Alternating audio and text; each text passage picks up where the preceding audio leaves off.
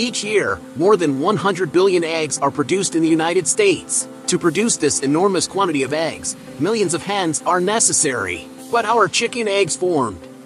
We visited a poultry farm to discover how chicken eggs are made and processed.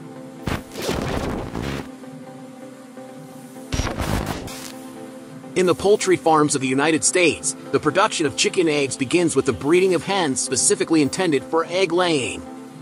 The hens are housed in barns designed to maximize their comfort and egg production. The entire process begins in the chicken coop, where hens start laying eggs at 19 weeks of age.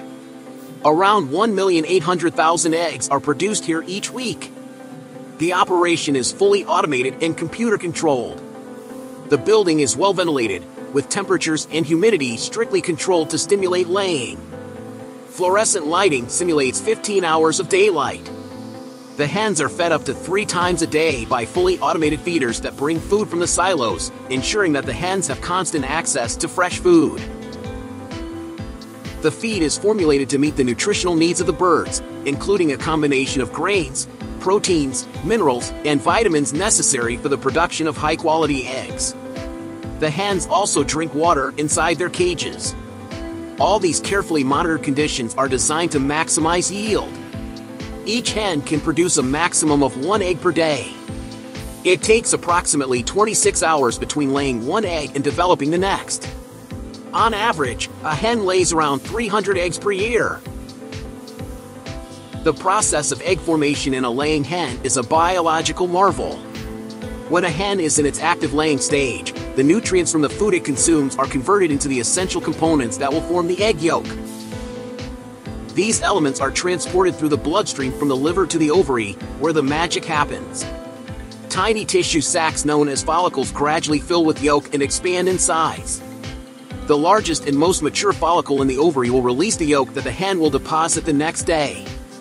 This sequence follows its course, where the next largest follicle will produce the yolk for the following day, and so on, over a span of 1 to 2 weeks. A follicle develops from less than 1 millimeter in diameter to reach the mature size of 25 millimeters. When a yolk has reached maturity, the follicle breaks along a line with few blood vessels, known as the stigma, releasing the yolk. At this point, the yolk embarks on a journey that lasts approximately 24 hours along the oviduct. During this journey, the yolk passes through various stages of development. It is in the infundibulum where the yolk, emerging from the follicle, moves to the upper part without being covered by an egg white layer. This specific moment is the only time the yolk is not surrounded by the egg white layer. The yolk remains in the infundibulum for approximately 15 minutes before continuing its journey to the magnum, where in about 3 hours it will be coated with a dense layer of egg white. Subsequently, the yolk and egg white pass into the isthmus, the next section of the oviduct, where the shell membranes are deposited. These thin layers of protein gently envelop the egg white that covers the yolk, forming a structure that gives the egg its characteristic firmness. Then the partially formed egg advances to the final part of the shell formation process, where at approximately 20 hours, the egg's protective structure is completed. At this stage, a thin layer of egg white, primarily water, is secreted and transferred through the 2 shell membranes into the more concentrated egg white surrounding the yolk. This process gives the egg its characteristic shape and tightens the shell membranes around it. Next, a highly concentrated calcium carbonate solution is secreted, forming calcite crystals on the outer shell membrane. As these crystals expand, they interlock to form a solid structure while leaving tiny spaces between them that become the shell pores. Finally, a special protein solution called cuticle is deposited on the egg shell.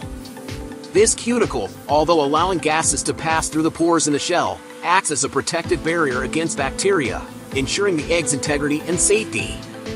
Once this shell formation process is completed, the full egg is expelled from the hen's body. Next, the fully formed egg begins a new journey. If it has been fertilized, it will be sent to an incubator, whereas if it has not, it will be sent to an egg processing and packaging plant for distribution to supermarkets. The handling of the eggs is fully automated. After laying, the eggs roll onto a conveyor belt in front of the cage. They then move onto a larger conveyor belt that transports the eggs to the packaging room. The hens' droppings fall through the bottom of their cages onto a conveyor belt. Still, some eggs get dirty, so they are thoroughly cleaned and disinfected later. The conveyor belt carries the eggs to an elevator at the end of each row. The flow of eggs quickly becomes a flood as the conveyor belts carry the eggs to the sorting room. The eggs enter the building from all the barns collected. A worker checks for dust particles and debris that may remain on the eggs as they move on the conveyor. At this station, the eggs are graded by quality. The best end up on supermarket shelves, while the lower grades are sent to egg processing plants. There, they are turned into ingredients used in food products like mayonnaise, cake mixes, or salad dressings. The sorting station is automated, high-tech, and high-speed, processing 144,000 eggs per hour. A suction machine lifts the eggs from the trays and takes them to a cleaning station. At this station, a washer with soap and disinfectant gently cleans the eggs at 45 degrees Celsius. They then pass through a dryer for 5 seconds to evaporate the moisture.